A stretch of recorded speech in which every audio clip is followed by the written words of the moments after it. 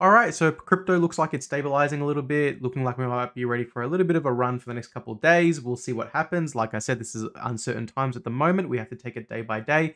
I did say in my last video that ETH was looking pretty weak, but it looked like it was going to stay in that range for a couple of days. So right off the bat, before I even get started with my top 5 cryptos that I'm looking at, I just want to quickly say ETH might be the best buy, along with, of course, Bitcoin, simply just because of how how low risk they are with compared to other cryptos.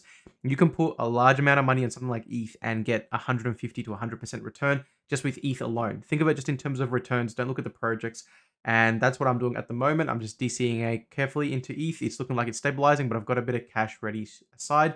Should it start going to that 2018 level, it did. Again, check my last video from if you want more details about Ethereum. But at the moment, let's just talk about the 5 best altcoins at the moment. First of all, before I even get to the altcoins, let's just have a look at the NASDAQ. It bounced perfectly off that 50%. You can see right there signaling that the altcoins was going to be due for a run. The NASDAQ, as everyone knows, is highly correlated to cryptocurrencies. So if we just zoom right out, we can see we are in a very good position at the moment with a really good solid bounce off. What I also like about the NASDAQ is we are looking like finally, we actually have a very, very strong close on the weekly. Now, this still does have some time before it closes, but it's already looking very promising because it's been a long time since we had a close that strong. And you can see we've had 1, 2, 3, 4, 5, 6 weeks closing weak or negative.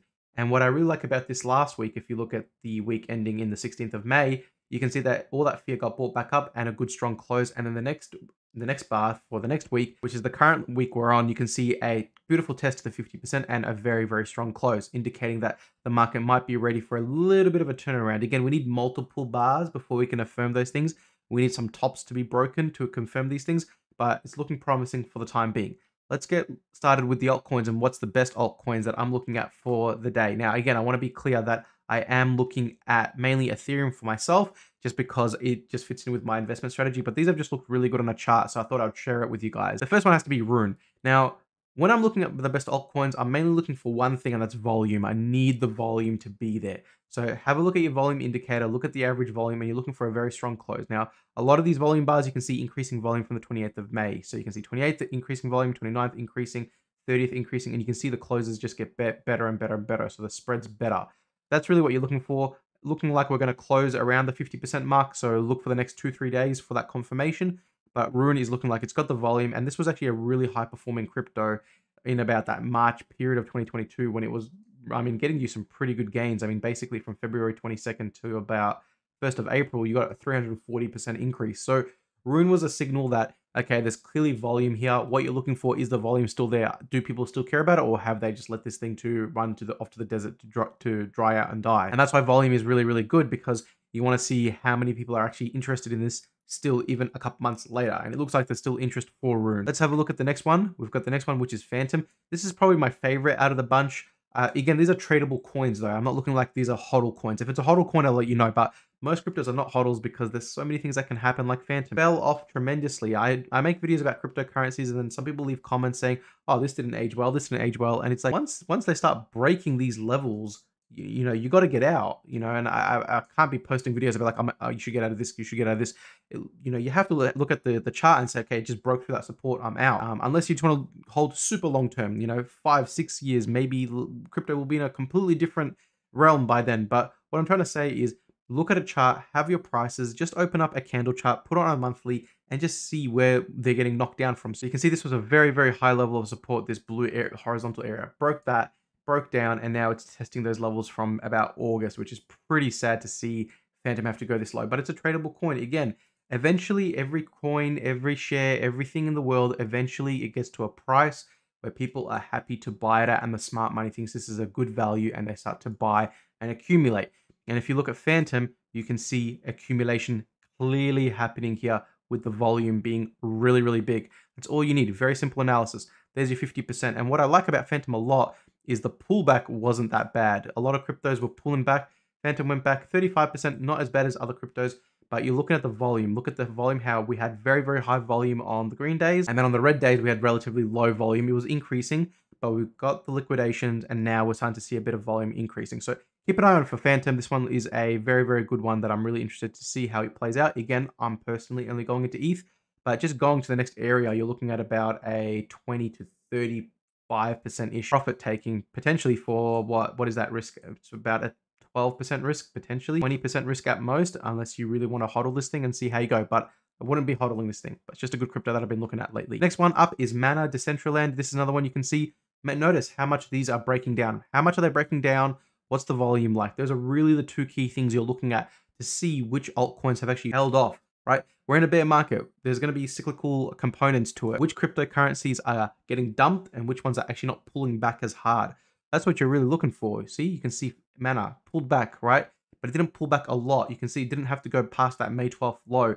It still managed to hold up high from that massive spread of the bar, where about a 44% increase, and then the next day, a 30% increase. And I've been talking about Mana a lot, and you can see Mana above its 50% mark, and you can see going from there to its high on the 15th of May is about 36%. Your risk about approximately 11%, maybe 12%. Looks like a pretty good winner. The only thing that's annoying me about it is we had these really two big volume days, and since then we've just dropped off, and we hadn't had that massive breakout that we're all waiting for when you see something like this. But it should be coming soon. Hypothetically, it really should. I mean, nothing's guaranteed, of course, but the fact that it hasn't pulled back as hard and we're still waiting for that next breakout tells me that this Mana should be nearer in the coming days, hopefully, depending on how the market plays out. But again, stop losses in place. You don't want it breaking those levels. It cannot break May 12th level. It can't even break the low that it put in the 27th of May. It's just some stop losses that you should really check out. The next one up is AVAX. AVAX, I've sold out of my AVAX a while ago. It was just looking really weak. I don't know what's happened to it. I don't know if it was Luna because they were holding some AVAX as part of their plan. But the problem is that this crypto has gotten hit so damn hard, and it's so sad to see because this was one of my favorite cryptos that I was talking about a lot. You look at that 82% down from where it was. But what I love about AVAX is we're starting to look like we've got a little bit of volume kicking in a little bit. And you can see if I look back in the daily, we haven't had volume this big in a while. And you can see the big sell-off happening on the 11th and 12th of May, some accumulation or some, consolidation happening here. And you can see very big volume bars on the 26th and 27th of May. And notice how big the volume bars are. And this is what I always say on my channel. Volume is a really good indicator to see how the smart money is playing their cards and when the selling is done. You can see on the 26th of May, AVAX went down 14% on very high volume. The next day, even bigger volume, but it only went down 3%. Do you see how that happens? So you got even more volume, but a less spread. It means that everyone was buying this up. Okay, and the next day you get the confirmation because you get an up bar where it basically overtakes the other one. Look for it to overtake this 26th of May bar. That will be a sign for strength as well for AVAX. But again, these are short-term trades. Take your profits, move on, because you just don't know when the next dump is going to happen at this moment. It's looking a little bit better at the moment, but there's still so much uncertainty in the market. Again, I'll link my last video because America is 1 month away from announcing their recession or not recession or whatever's happening with that. So look for that coming in about the first week of July or so. The next cryptocurrency is FTX. Now, if there's one crypto other than ETH and Bitcoin I would actually hold long-term, it'd be FTX. FTX has actually just held up so well, and it's probably the only altcoin I have been able to look at consistently and see it and say, oh my God, this thing has actually been holding up. You can see there's the high in September, and it wasn't able to get there ever again, which is a little bit sad to see it peaking in September while all the other alts were peaking in November. So it was a very early runner, but it didn't manage to get back to its all-time high. But it's only about 65% down from its all-time high, which is actually not that bad, especially considering this is an altcoin. A lot of altcoins are broken down much worse than this. And you can see the June and July low, which are these levels here. You can see FTX is still not even near these levels. It still has to go down basically another 20%, give or take, for it to start going to those $22 levels that it was at during that June and July bear market phase that we were in last year. But we're still a healthy way away from it. You can see the volume bars very big going into the 11th or 12th. That was the dump off, and you can see support finding on it again. So you're getting this one incredibly early. Like I said, this is one more of a hodl coin because I think that Sam Bankman-Fried is a very smart person, and it just ticks off the fundamentals very easily. You don't have to be a fundamentals guy to see that, okay, it's an exchange, it's target institutional banking, it's run by Sam Bankman-Fried, the richest person in all of crypto, one of the smartest people. He's on camera, he represented crypto to Congress and things like that. There's a lot of boxes ticked with this cryptocurrency on the fundamental side, and they're actually making revenue, they're actually making profit, and they will definitely be around for the years to come. I think so. The only thing that's a little bit annoying is we're waiting for the volume to kick in with this one. But like I said, your risk to reward ratio is looking pretty good because 7% loss for anything between a 10 to 20% high.